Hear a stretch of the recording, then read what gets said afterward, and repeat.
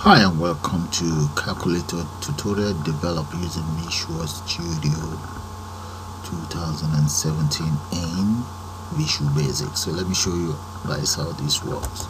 Supposing I say 25 plus 63 there, multiply that by 5 and maybe minus 78 there. Say I want to divide that by 35.6. there we go. Okay, we can even do plus minus 10 plus multiply by 2 plus minus 20. Okay, backspace, clear. 9 plus 5 there.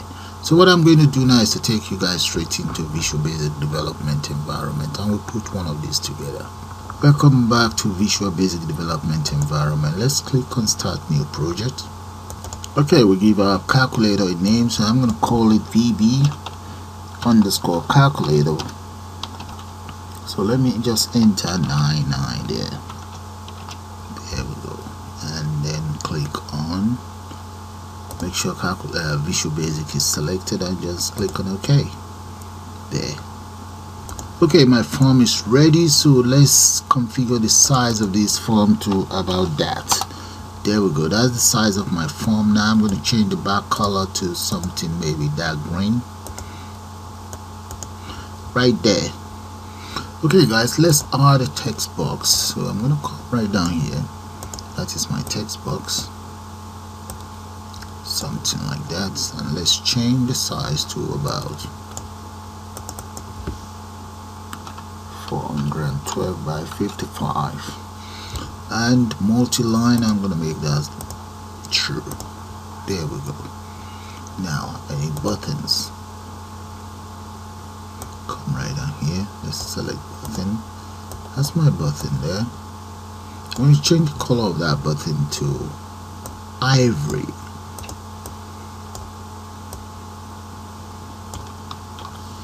There we go. And let's change the size to about 100 by 100 by maybe 78 then, and let's copy it across. Hold on to the control, click and drag.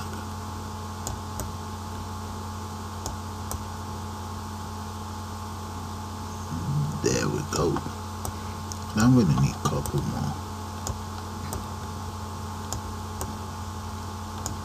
and maybe one more here. There, select it all and just move it up. There we go. We increase this to fill it up there. Now select everything, and I'm going to change the size of the font to about, I'm going to make that 20.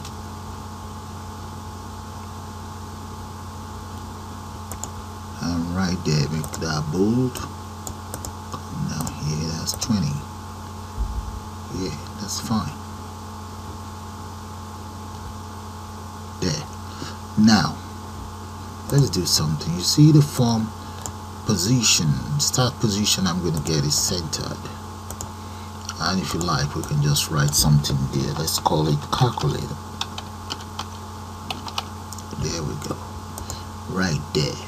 So I'm going to select it all, and no, maybe just move this down a little bit.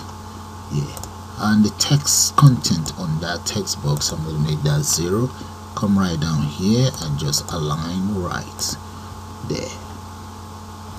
Now the very first item here, this very one, I'm going to change the size, the value in there to 7. The next one is going to be 8, 9 plus minus 6, 5, 4, 1, 2, 3, and that is going to be multiply, division plus decimal place, and we have a 0 here. There we go, that's it all done. This one is going to be CE, and this is going to be C. Okay, these two I need to get some special character on them. Okay, for the other two buttons, I'm going to go into Word document and just copy some characters on it. So let's come in here, Word, and let's go to Insert, and let's select Symbols. Now select that for backspace and go to the other one, select plus minus. So let me copy that backspace, minimize this, and paste the backspace right here. There you will see a dot there. That's the dot right there, but we do need to change the font style. Come in here and let's change the font style. Now we need to change that font style to Wingen. So enter W there, and there we go. That's Wingen right there. Click on OK. There, that's sorted. Let's go back to Word and select the other one, the plus minus. That is it right here. That's the plus minus. So copy it and come right in here, select, and just paste it inside or on the text. There, that is it, done. So I'm going to select all the numbers including the dots, and we will then use an event to get that rolling. So let's come here, select the event, and right here I'm going to give the event a name. No, I don't want it to be known as 0. Let's change it to something else. So if the event is going to be, let's say, only underscore values, right there we go. And that's, you can see all of the buttons, the name of all of the buttons have been selected straight into the event only values. So there, let's declare a button. So I'm going to just call that button B as button, and B itself is going to be equals to sender.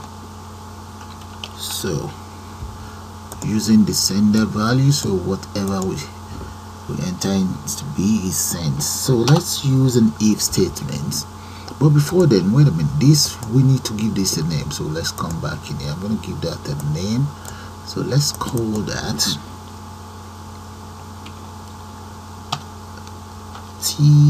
let's say txt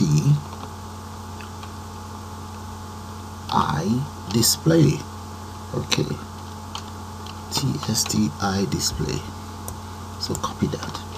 I'm back into my only values. So I will now use an if statement there. If, let's put that in a bracket, txt I display dot text equals 0 there. Then txt I display dot clear. Okay, we want it cleared, or else what we want it to do is txt I display dot text equals whatever value we have on the text box, and that is it. That's what the B stands for. So all of these characters are class as text as B there. So that is taken care of. Now let's use an else. If b.text equals a dot, okay, or you can call it decimal place, then this is supposed to be b.text there. Now get rid of this. This should be here. Then using an if statement again, if not txt display dot text dot contains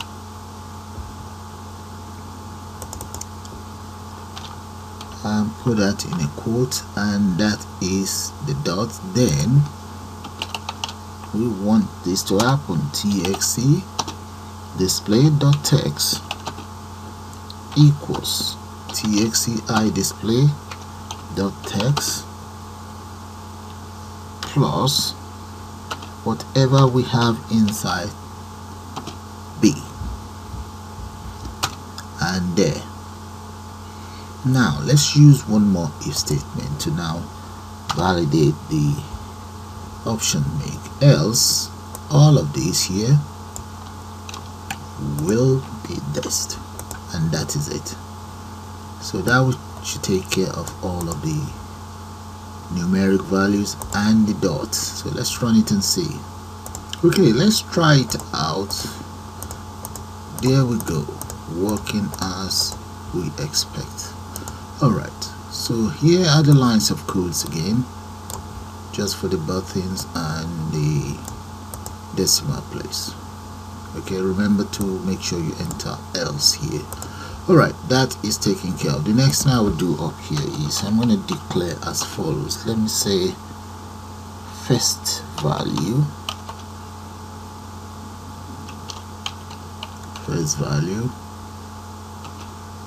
then I'm going to say comma second value, okay, and I'll just say as double. Okay, then the next one I will declare is going to be operator or operations as, let's go for string, and let's make the value equals 0, equals nothing. So as you can see, the three variables are declared as a global variable. Okay, and this is what is this one here, that is local, right? So now let's come in here. I'm going to select these buttons, the operators there. As for the operators, I will now come into the events, click right there, and I'll just call it operator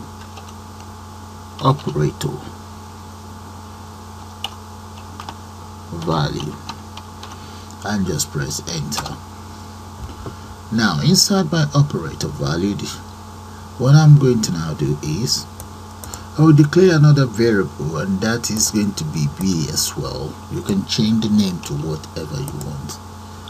Okay, I just call it B to represent button, and right in there let's say first value equals txt iDisplay.text.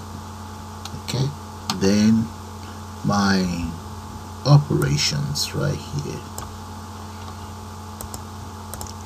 let's say the value of operation equals b.text,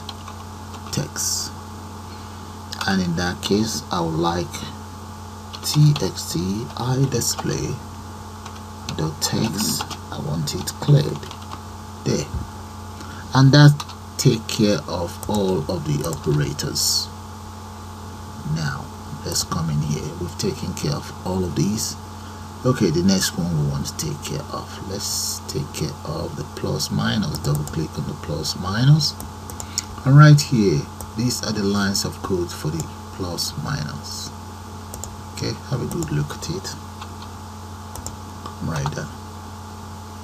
Alright, let's take care of the backspace there. Those are the lines of code for the backspace. I'll speed this up for the sake of time.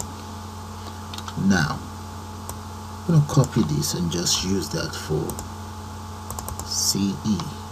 Paste that in there for CE. I also might as well paste that for C as well. Okay, I think what is now left is just the equals. Double click on that. In the case of equals, we're going to be using, let's declare the variable first, I value equals txt iDisplay.text. so I'm going to be using select case. So right here, let's say we enter select case operations. Okay, in the case of my operations, the first value, let's say is plus. If it's plus, then txt iDisplay.text equals, I say, first value plus second value. There, that is that taken care of. Here we need we have two there. Let's just delete one. All right, now the next one is going to be this. Let's say the next one is subtract, and the case is subtract, and the next one, let's say that is multiply, and this is multiply. Finally we have division there, and that's all there is to it. As you can see, we start with select case and we also end with end select, and that's all there is to it. Okay, we're now going to run this program. So let's run it and you guys see what I'm talking about. There we go, run. There we go, guys. Let's say 9 multiplied by 5 equals that, multiplied by 4 there, divide by 8. Okay, and maybe multiply by 12 point whatever. Okay, get rid of that. Alright, just get rid of it all. You see, default back to 0. Okay, then we can even say, let's say we clear, multiply that by plus whatever, divide by there and there. Let's multiply that by 8 there. So guys, with that I'm going to call it the end of this tutorial. I suppose you guys enjoy it. Have a nice day and bye for now.